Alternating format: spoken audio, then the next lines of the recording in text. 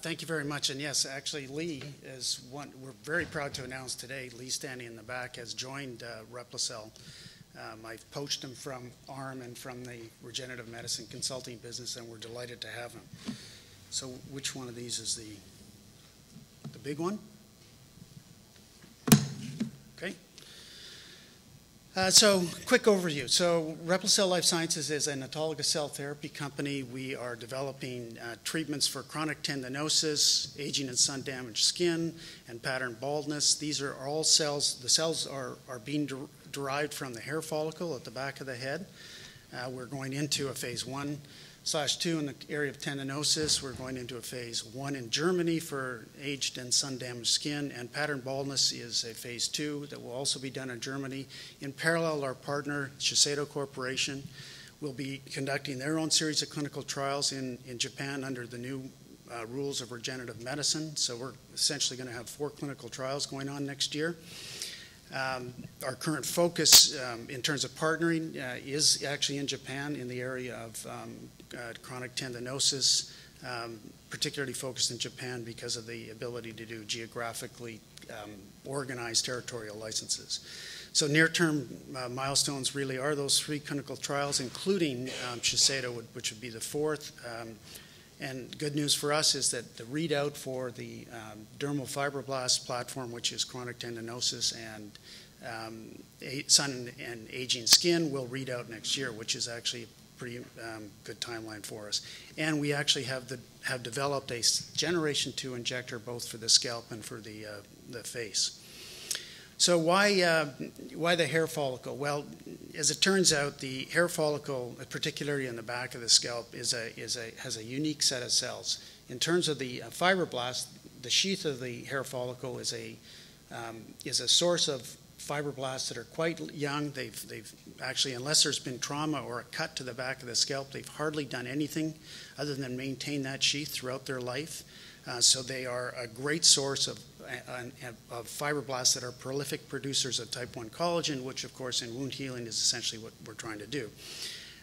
In terms of the dermal sheath cup cell, the powder blue at the bottom, these are the specific cells that are responsible for maintaining the volume of dermal papilla cells. And the volume of dermal papilla cells directly correlate with the length and thickness of the hair fiber. So these dermal sheath cup cells in people who suffer, men and women who suffer pattern baldness, when they're compromised by the androgen hormone, their population diminishes, and that leads to a smaller number of dermal papilla, and therefore every hair follicle cycle a smaller hair follicle. All we're doing is taking these cells from the back of the scalp, a single punch biopsy, single suture closure, and we isolate, in the case of the dermal fibroblasts or the cup cells, we isolate about 20 to 25 antigen growth stage hair follicles, and we isolate the particular cells that we need. In the case of the fibroblasts, it is the upper sheath.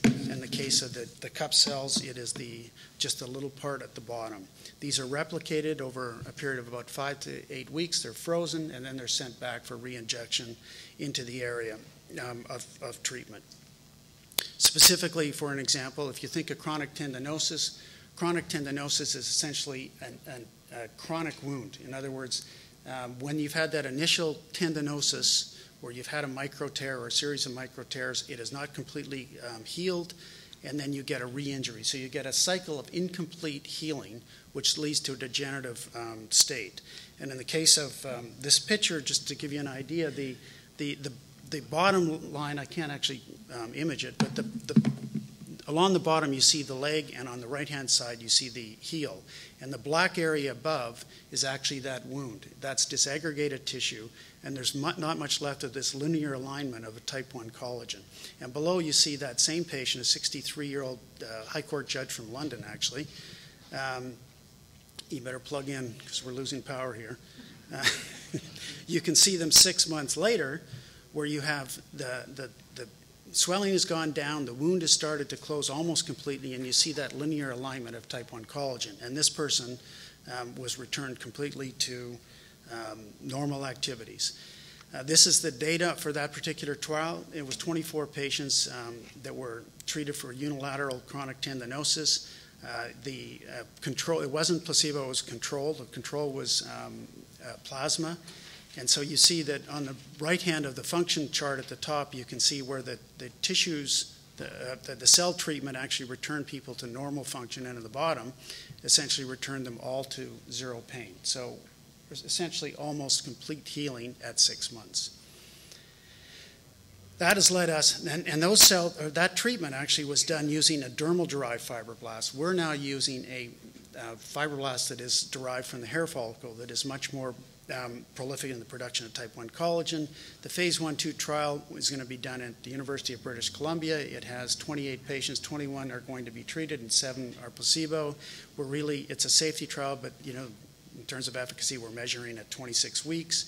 The University of British Columbia has a huge registry of patients that, because it's quite a sports community, a huge register of patients who are the sort of the weekend warriors who continue to tear themselves, and have got the ability to enroll that trial quite quickly. And this trial will report out within a year of start.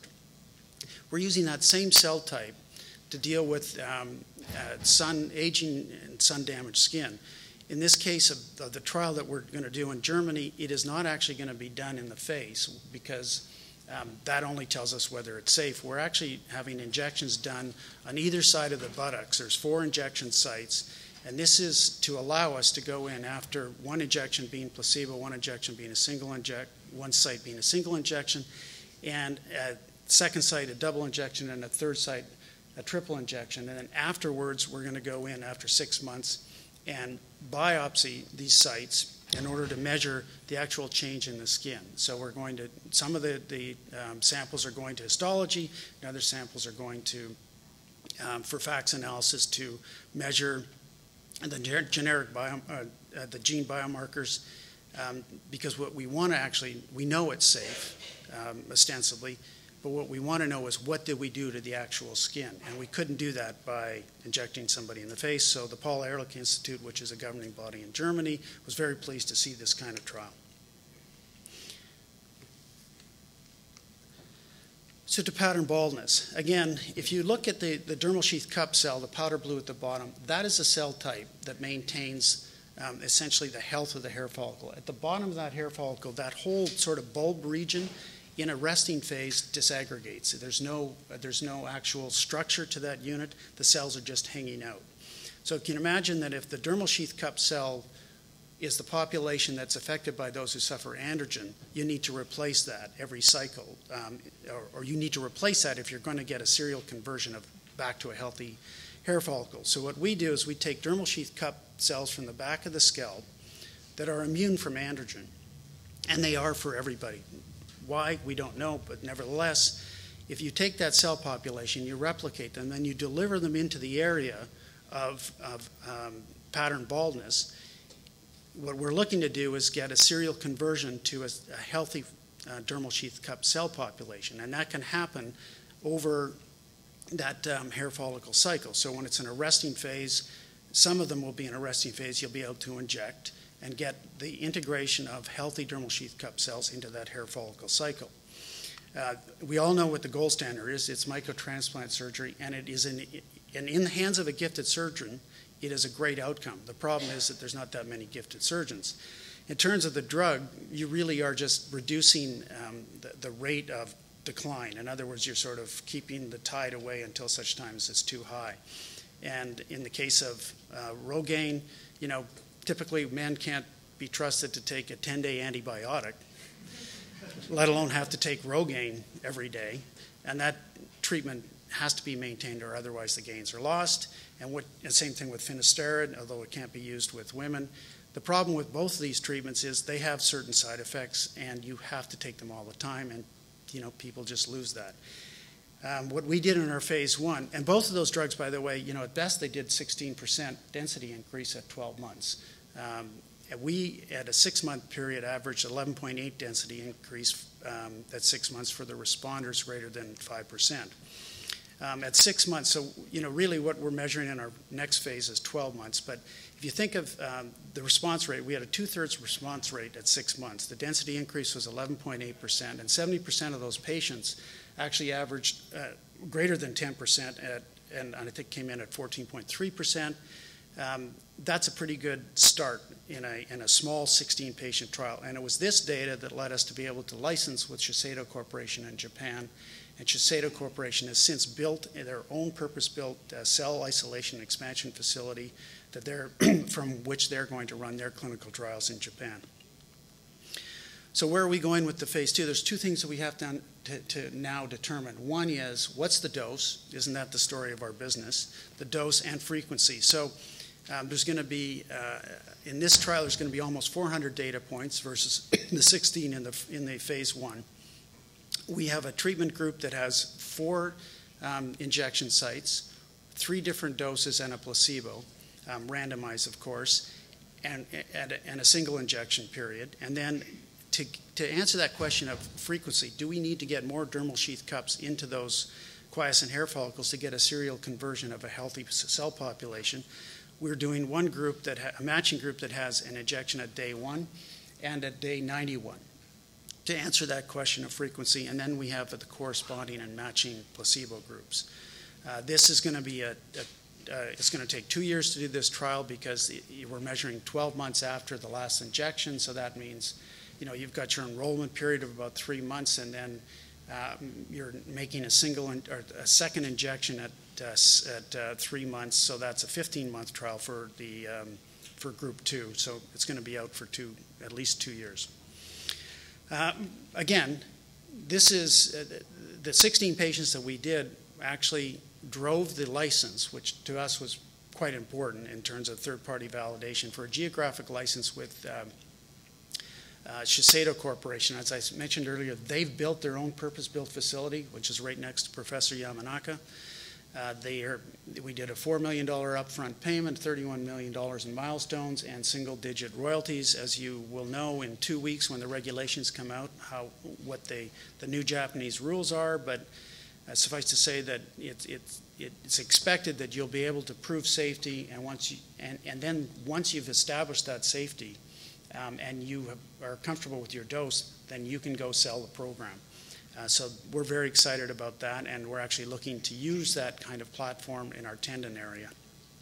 Importantly, we are collaborating with Shiseido, so we have joint steering committees. We share in technology improvements on both sides. The technology transfer is essentially completed, but from our group to Shiseido. And now we're actually going there next week to Japan to meet with them again, and other Japanese companies around the potential for partnering. I mentioned briefly that we developed a Generation 2 injector device. What's just important about this is the injector device that you see below has the ability to have different heads for different kind of injections, including the type of needle, the configurations of needle. But the important thing that's on this that doesn't exist anywhere is that the head contains something called a Peltier element, which means that we can freeze the skin, and anybody who's from Canada can understand where I'm from, that once you've frozen your skin, you pretty much can't feel any injection. And so this will be able to allow us to remove any need for an anesthetic. So what does that mean in terms of a commercial asset? Well, if you can imagine any kind of dermal injection that currently uses lidocaine or some other form of anesthetic prior to the injection, or even in the material that it's injected with, which they still use a primary anesthetic, we can obviate the need for any kind of anesthetic in the injection of whatever that cartridge could contain. So think of the dermal filler market. And that's something that we're going to go out and start to license into the dermal filler market. So potential therapeutic applications, I've talked about the tendons. You can imagine any kind of tissue. This is wound healing, really. We're not going after superficial wound healing. But the one important thing to mention here is gingivitis, because that is a disease that really is growing. And the solution to regenerating or rejuvenating that collagen tendrils that hold that teeth and the tissue structure itself is something that people have had a struggle to do. So there's a lot of time, a lot of things happening in the next quarter. We've got 3 trials that we're filing, and Shiseido should start their trial. We have report out for 2 of those trials next year. We have the device that we should get approved for next year. So a lot of things starting now and reporting out next year, and then we become that sort of cycle where we're reporting a lot of data in sequence. It's a publicly listed company in Toronto and in the United States in the OTC. We have about $4 million in cash, and of course, the burn rate is about $350,000. Like every company, that's what we do. We burn money to create value. I think important message is that almost 50% of the company is still owned by insiders, so we've been very diligent about keeping everybody together. In terms of the overview, again, as I mentioned, 3 clinical trials that are planned for this year.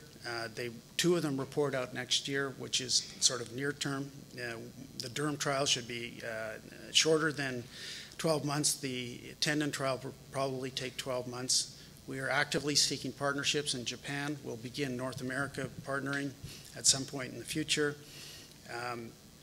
The injector device approval should happen later next year. It'll be just a 510K or CE mark. It's just a sophisticated hypodermic needle, but it has tremendous potential to be able to partner out and to monetize through licensing. So that said, if there's any questions, I'd be very happy to take them.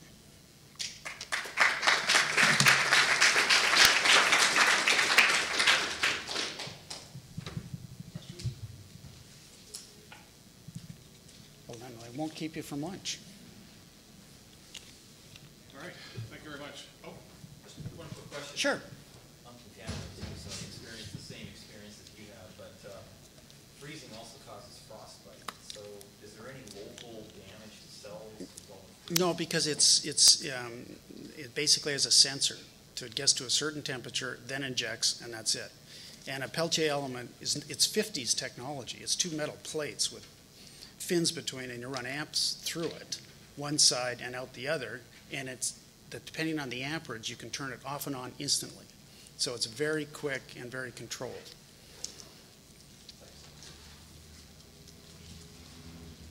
Thank you. Please join me in thanking